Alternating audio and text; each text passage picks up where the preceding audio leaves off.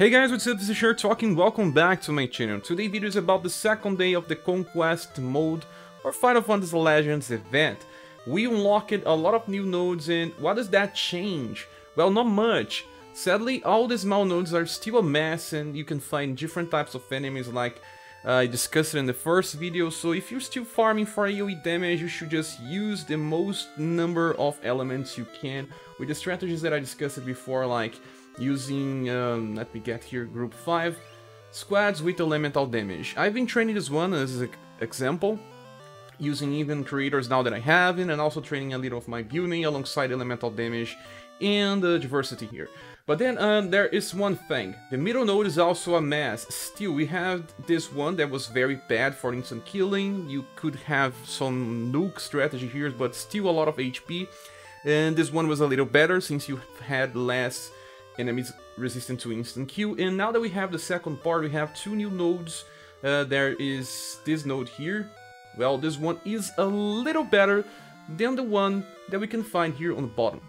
But still, I don't think that any of them are good enough.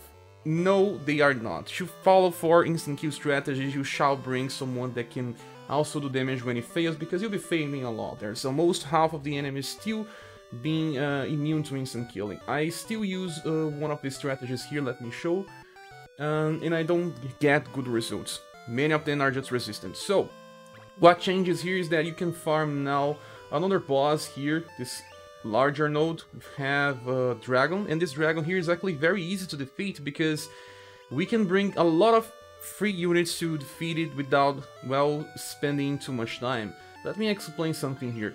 Seiryu is only weak against Slash, resistant against all other status elements, and also Lightning and Pierce. So it's easy to find Slash in this game, it really is. We can bring something like this strategy here. This is probably the one that I'm using the most, but I do have others that you can bring more trainees. Actually, Mirza here is a trainee, although the other 4 characters are not. Sif is here because she has a very good opener. This is the last Platinum Sif that has Mountain Cross. Remember, Mountain Cross buffs both STR and Dexterity. If you have the skill maxed, that buff is better. I'm still ranking this up, that's why I'm using her here. She helps out with both STR and Dex, meaning that Gray gets powerful, and also Rophas. Rophas is the king of the damage in the game right now, and it will be for a long time, and his Gun and Blade has a 4S slash for the second hit. That is why he's here. That is like 70,000 damage with this Gun and Blade just for the slash part. It's insane. And then I have the newest version of building that can open with a very strong attack. I'm training my Tempest Orb right now.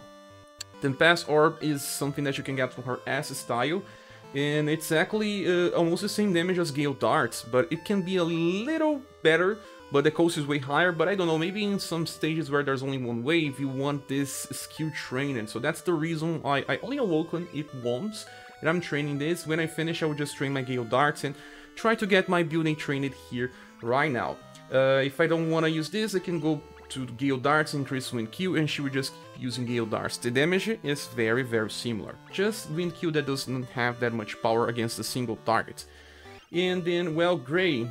Let's talk about Gray. This Gray is the second Gray. Let me check here. No, this is the first one. I'll talk about the second one in a few. This is the one that has Yaksha Flash. This attack here is very powerful because it can hit between 3 to 5 hits, and there is a critical damage against flowing. Well, dragons fly, and that's why it's so strong here. And even if it only hits 3 times, it's already very powerful nuke, like triple S damage, even higher than some other characters that do triple S easily. So that's why Gray is so important here. He's a Platinum style, most people will have unless you didn't got lucky with your Platinum pulls. So Yaksha Flash is something very good. My Gray is level 33 only, and he's doing very high damage because it even hits for critical. So one of the best characters to use here after Rophas is Gray, instantly Gray. This is the first Gray, so he gets Yaksha Flash easily, but then there is another one. I mean, this is actually the second grade. There's the launch grade, this is the second grade, there's also a third grade that we got, and that one is a little better, but we talk about him in a few. So Mirza is here for training. Just bring anyone that can do slash damage just to contribute a little, and you see that you can clear this in a single turn sometimes. Let's go. Okay, so here is the dragon. Because Sif attack is fast, she will buff everyone before anyone gives an action. That is incredible. Mountain Cross, buffs to everyone. Well, in this case, we got a combo. We don't need a combo to kill this. Look, Tempest Orb is not max, is level 5 only, so has a lot of room to improve. Look, we are very close to the cap, just with this attack. Time for Grey to see some action, and Yaksha Flash does not get too strong by leveling up, but it does get a little better within time. See, at least 3 hits will give us 45,000 damage with a 33 level Grey. That's insane. But let me show a variation of this strategy too. Okay, so this is the variation. This is when I start using a different version of Grey. This is the third Grey that has the sweeping slash attack, Bone Breaker, Merciless Yaksha. So I inherit the Yaksha Flash here. Why this one is better? That is because you can just use Bone Breaker on turn 2. And also this one is the best Grey for a long time. I think this one should be the one that should be using and investing to increase the level up instead of the first. There's a future Grey that's also pretty good. I think though this one and the future one is the best ones. If you invest too much in the first one, still good enough, but then it's not good for bosses, while this one still is good for bosses. So the best Grey. And after Yaksha Flash, if you need a next turn, he will use Bone Breaker. The other Grey does have another skill, but it's Smash and it has the same power but a higher cost. Even Awaken, that is a waste. That's why I'm using this one. So after Grey, this time I'm using a different thing with Beauty, and that's just Gale Darts. Like I said, you can use Gale Darts, especially if you're going for 2 turns nuke. You use Gale Darts now and then keep leveling this up to get the max damage. Rufus is still here, and there is one very interesting character, that is Boston. Boston is a character that you can use in agility position and has Slash. Yeah, the other character that also has Slash is Human Female, but we don't have her, we are using Boston instead. So he opens with this Pincer, it's not strong, but at least it's also Slash, and then on the next turn he uses Rampaging Scissors before the enemy attack because his agility is insane. So you have a slot for a trainee. You don't need Boston here, you can use other character, but it's just that Boston works pretty fine and I'm training him. And he's probably getting a new style pretty soon. So that is the formation. You can bring 1 trainee or 2 depending on who you replace Boston. So the thing is very similar here, it's just that Boston will go first.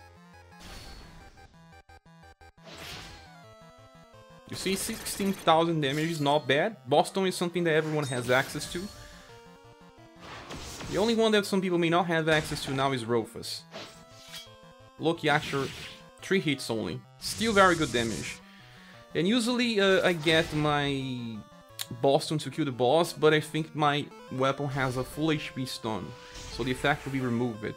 Still, it's so easy to kill it. It does not kill with Boston, anyone else will. And that is something that you can do with 3 styles and bring 2 trainees if you want. Now the last strategy is stack as much slash damage dealers as you can. Yes, that works. I still believe that the newest version of Sif is one of the best things if you have her, since she will increase the damage of everyone, and I'm still training her, so very nice to have Mountain Cross here. And then we have Grey, the second one. Like I said, he can use Bone Breaker after that. And then we have Jen. Well, Jen is pretty strong even now. But actually, Jen was outclassed by someone that I am also using, and that one is Hulk. I just get Gen here because he's very leveled up, his skill is maxed. In Hulk case, it's not. So Soaring Judgment is being leveled up here, and that is the case. I also have the newest version of Albert. He does have Rolling Rift. It's a single target attack that has very good power as well. Not maxed, that's why I'm leveling him up. You can just stack all your other slash attackers. There are many. There are UDX Gustav if you have. There's UDX Madeline. There is also UDX Gustav. There are many slash damage dealers. Also Summer Ellen also works pretty fine in this formation. Just bring your best damage dealers in Dragon Strike and it will work. Let's go. Then here comes the dragon again. I think Albert's one of my fastest one. Well, Sif will go first because she has a buff. And slash and fast. Nice. Exactly as I thought. Sif goes first, then Albert, then Grey, then Hulk.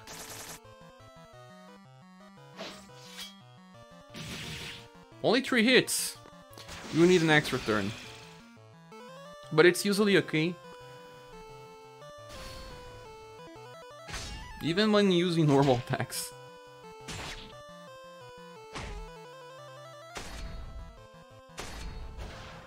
Yeah, so you can train all your slash units without many restrictions as long as you use Dragon Strike.